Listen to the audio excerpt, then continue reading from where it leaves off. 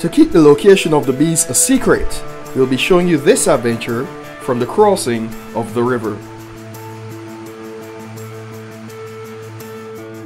Glasgow is the owner of G-Links Honey. His intention is to work along with other beekeepers of Grenada to improve distribution and marketing of this Grenadian treasure.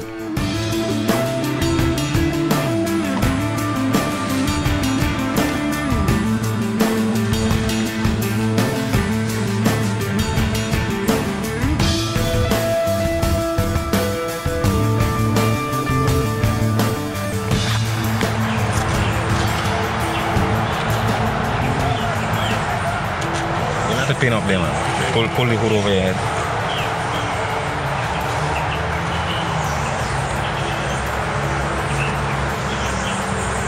Right. Now there's a Velcro in the flap that you're pinning.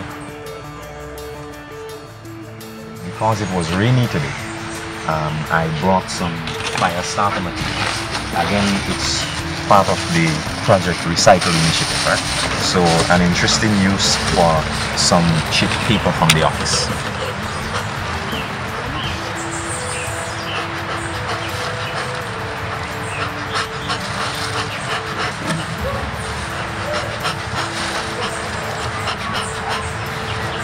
The smoker, we have a nice clear plume of white smoke that works well to calm the bees, is the word that's used.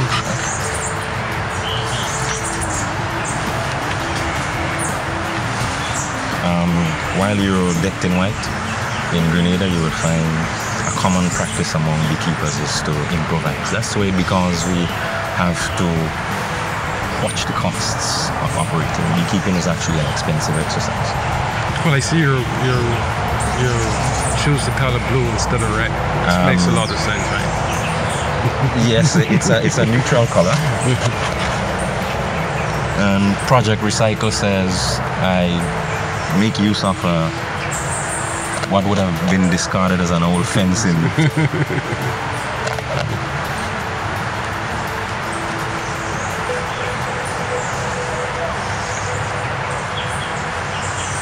And I feel as secure as you are behind your white suit. That's wise. Alright, we'll go to one of the boxes right here. Well, I have to tell you, Mr. Glasgow, this is the first time I'm going into a beehive. Well, so there's a little bit of apprehension, but not there's no need to be. What I have here are very calm bees.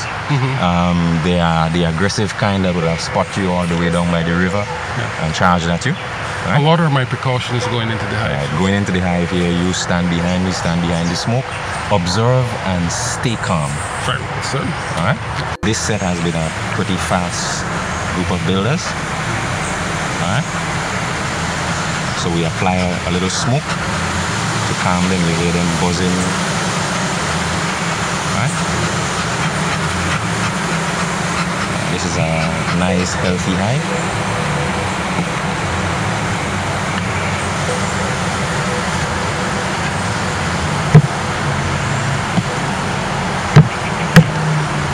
We would typically knock the cover off to get off the bees. We operate with a little caution because we don't want to crush especially our queen bee.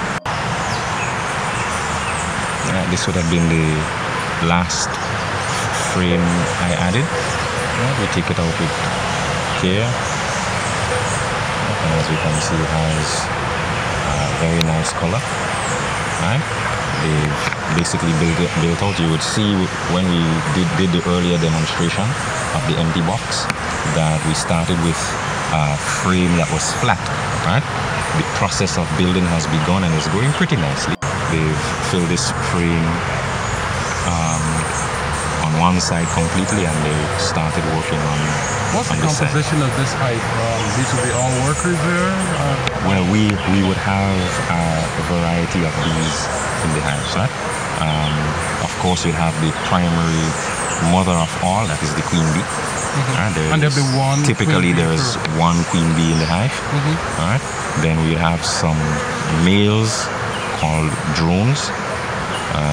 They're the lazy boys. They're only there for good looks. They like the playboys. Right? and then all the work is done by the smaller worker bees, right? Some of them forage in the field, some of them will be busy doing the tending to the housekeeping, so they clean up on the inside, right?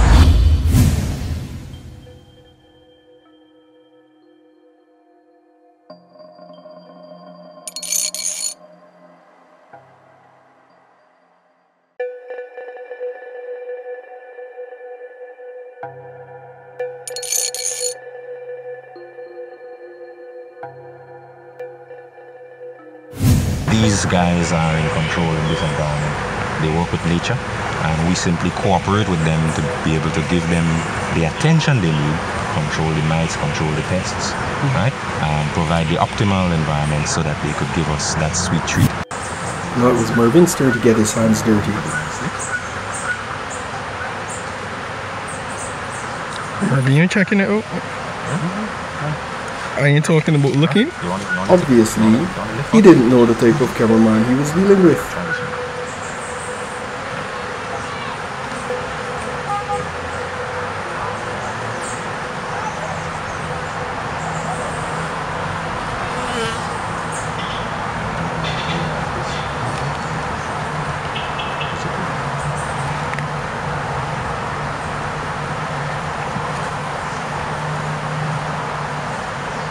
Alright. Find out little bones, because it could crush them in the process.